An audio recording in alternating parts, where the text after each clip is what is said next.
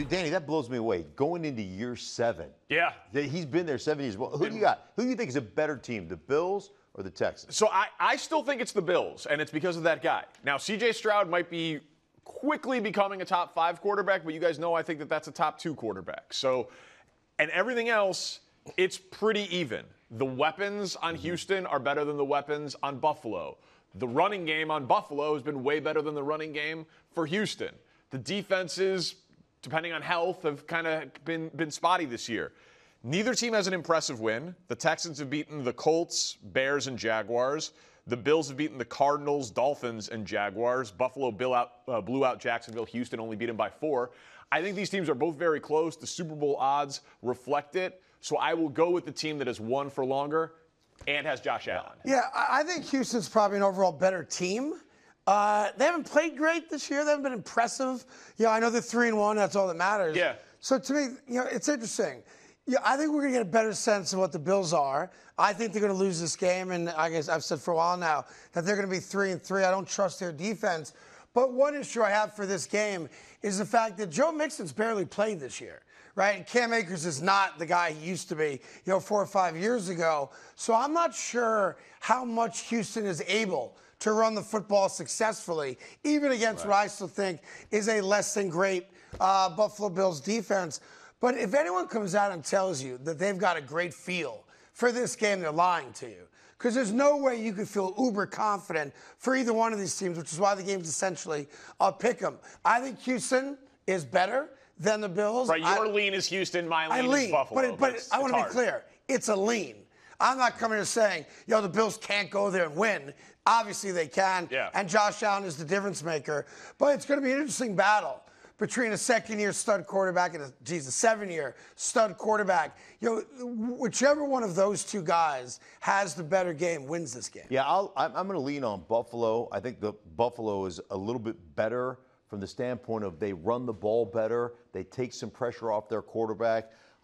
Obviously, both teams very good. I think the coaching, from a coaching standpoint, I'd lean to DeMeco Ryans. Really? Yeah, I just think DeMeco is a great motivator of guys, great motivator of men. Yeah. I think he's a really good coach, really has his finger on the pulse of the whole organization. So I would lean that way, but the quarterback and the run game for Buffalo makes me feel like they can go in there and win that game. I feel like it's the best game of the weekend because it feels like we could easily see this game in January. For sure. Yeah, this feels like a divisional round matchup, a wild card weekend matchup. Both of these teams come into the year with Super Bowl aspirations, win a division plans, all of those sort of things. Both these quarterbacks think that they can win an MVP sooner than later. I think it's the best game of the card. The other aspect of this game is that the Texans are going to win that division by 4 games. The division's a joke now, especially Jacksonville's 0-4, right? Talking about has Peterson lost the locker room. Where the Bills, I still think, are going to be in a dogfight with the New York Jets. Yeah, absolutely. So, there's more pressure on the Bills winning a game like this than Houston, because Houston's going to win that division by default. They're going to host a home playoff game, and we can all lock that in now. Yeah, well, the other thing would be, how do the Bills respond to a loss? Because it wasn't just a loss. Oh, they got embarrassed. That was an embarrassment. Yeah. Right? See, I still don't agree with that. It was lopsided at the end.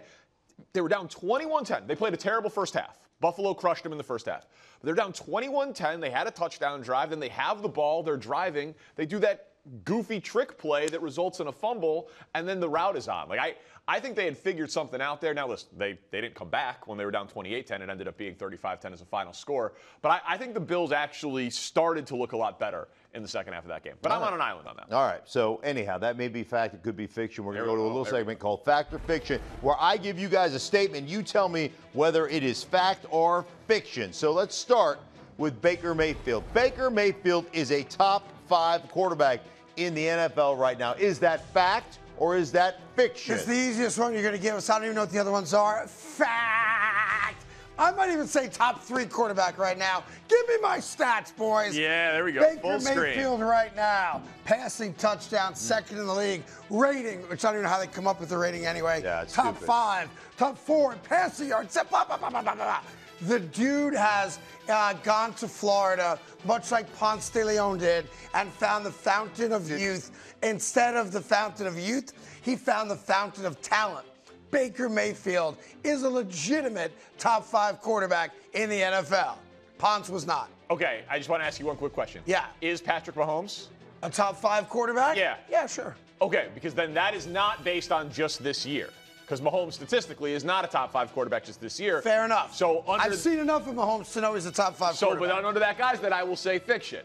Because we are clearly, if you're saying Mahomes is a top 5 guy, you're using more than just 4 games. And so I will use more than 4 games for Baker Mayfield. He is very good. He's been very good since he's been in Tampa. He's crazy fun to watch. But Mahomes, Allen. No, go ahead, Roger. No. I say Lamar. Lamar. Yeah, Lamar. Yeah.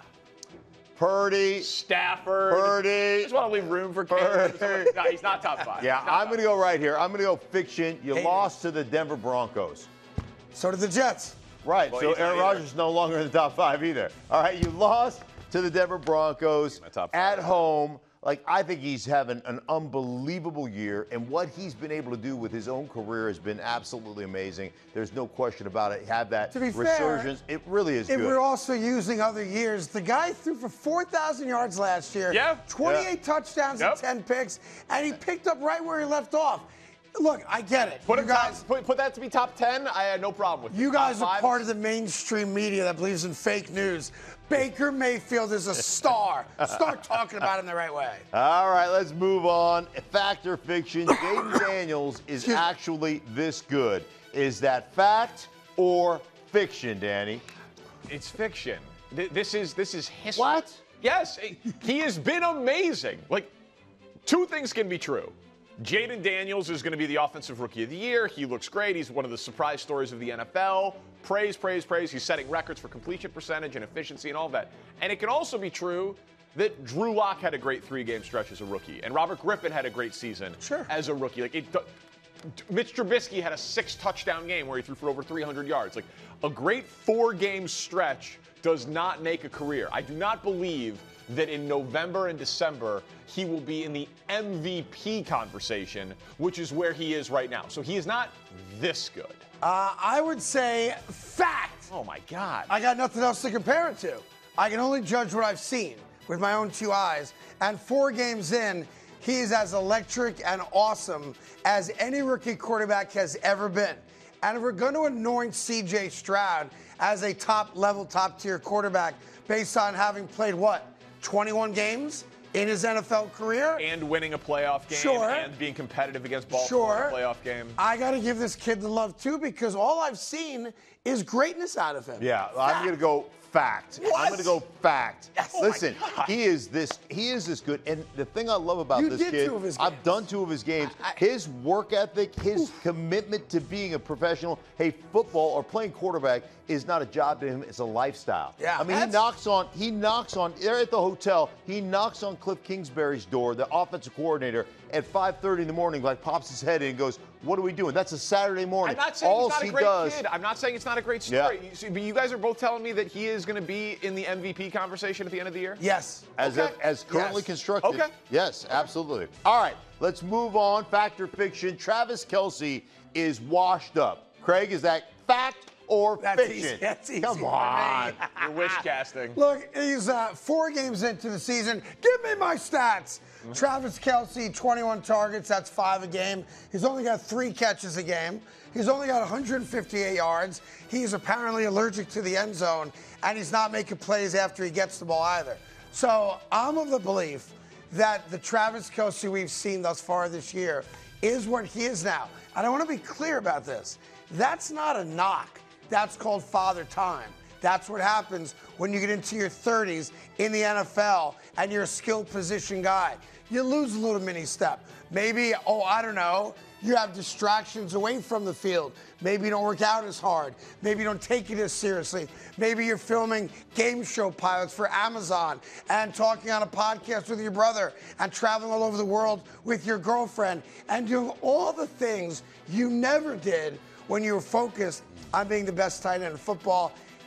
Father time always wins, and it's won with this guy too. Father time is undefeated. I'm completely with you. Last year, we saw him be pretty pedestrian for the vast majority of the regular season. A few really good games sprinkled in, and then he was dominant in the playoffs. So this guy deserves the benefit of the doubt for me. Can I push back on that for a teeny bit? Sure. He essentially had another 1,000-yard regular season. He only did it because he missed the first game against Detroit, and he sat out.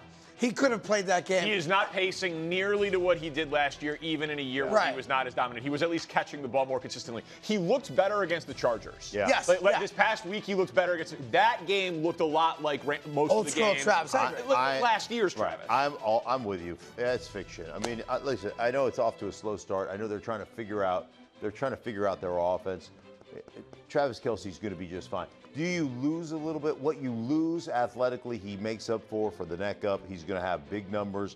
There's only, there's going to be a weekend here very soon where he has big numbers and he takes off. Remember how you said a moment ago, and you're saying it's more specific to quarterbacks, so I'm respectful of that, that it's a lifestyle? Yeah. Being a professional athlete is a lifestyle. Correct. To You're be right. damn 100%. good. 100%. And when all of a sudden, because of your greatness, and let's be fair, because of who you're dating, all of a sudden that lifestyle changes. And no one can argue that it hasn't changed, because it has. It's Rocky 3. I keep telling you guys that. Hey there, thank you so much for watching Breakfast Ball. You can subscribe right here to get all the latest bits and segments from our show. And hey, while you're at it, make sure to check out all the amazing content from all the other shows also right here on FS1.